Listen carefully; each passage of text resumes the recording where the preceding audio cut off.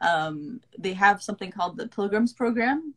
And for those who are competitive, I think you guys know I play sports, so I'm super competitive. Like, don't mess with me.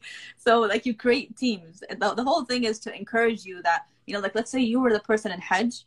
You're going to be, like, amplifying your dhikr, your Quran. You're going to be in the zone, right? But for a lot of us who don't get to go to Hajj every year, you know, it's hard to get in that zone, too, of ibadah, of worship. So the Pilgrims program that they have, I feel like really helps you.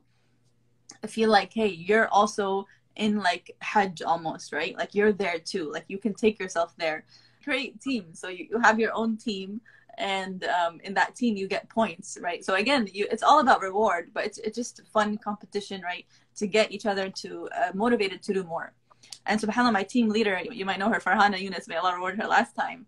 She really encouraged us like to realize like you can do more than you think. Like when I saw the score sheet in the beginning, I was like, oh my gosh, read Surah Al-An'am and Surah Al-Baqarah in one day? Like, who are you kidding? You know, like, and all these other things, right? But then, subhanAllah, she would just like, just make the intention to do it. And that's all she said. She said, just try, you know, just try. And subhanAllah, like when you really try, Allah like puts barakah in your days. You get this different feeling, subhanAllah, and you're just like really surrounded by sisters who are telling you, hey, okay, you got 5 points today, tomorrow you'll get more. You know, tomorrow you'll get 10. You know, like, don't worry about the points, just come.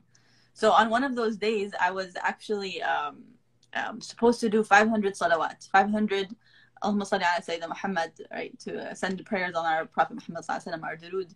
And I was supposed to do 500 before Maghrib. That was like my goal for the day. And I had a basketball game around Asr prayer.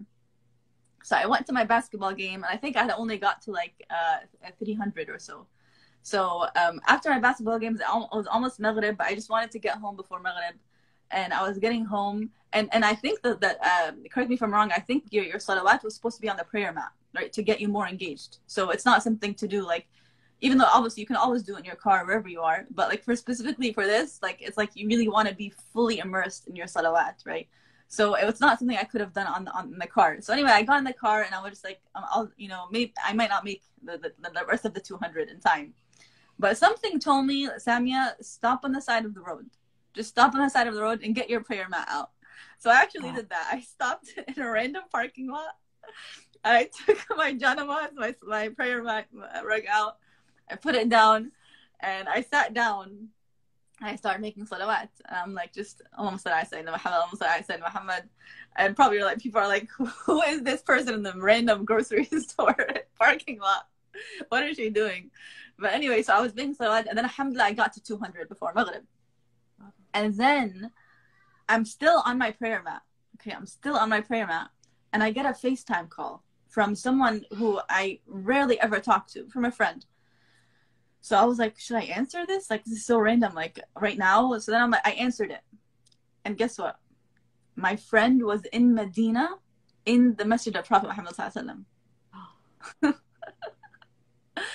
wasallam. And I didn't hit me yet. Like, I didn't make the connection of what I was doing to what I'm seeing. And then I'm like, she barely talks to me. She's like, Samia, the prayer is about to start. Do you want to watch the whole prayer in Medina? And I look at her, I'm like, yeah, I'll just stay on FaceTime. I'll stay.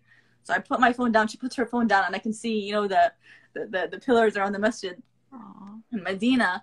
And then while the imam is reciting, it hit me. I was like, oh my gosh, I was just making salawat. Like, subhanallah. So like, it's like that moment, I'll never forget it, subhanallah. And the only reason I actually stopped and dedicated those salawat was because of Rabata encouraged me. Like, I would have never, you know, thought of dedicating a salawat while sitting on the prayer mat right after basketball on the way home before Maghrib, right? That would have never occurred to me ever, subhanAllah. But again, like, Rabata just instills this value in you that, hey, like, your worship is a big part of you, who you are, right? Your dhikr, everything you can do for Allah is a big part of you, right? Don't take that for granted. Like, we get to send salawat, like, we get to pray, we get to say subhanallah, right? These are all opportunities.